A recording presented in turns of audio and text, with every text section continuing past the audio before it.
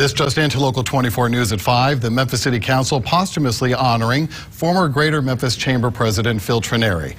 A brief ceremony held late this afternoon at City Hall. Known as a champion of Memphis, his adopted hometown, Trenary is credited with recruiting and maintaining nearly 30,000 jobs through his leadership with the Chamber. Trenary was called a visionary while also being recognized for his leadership bringing business leaders together for the purpose of moving Memphis forward. Brittany Trenary accepted the humanitarian award on her father's behalf along with the support of the Chamber staff. Humanitarian means one who supports and promotes the welfare of others. And he didn't just talk about it, he acted upon it. And that's what makes him so unique.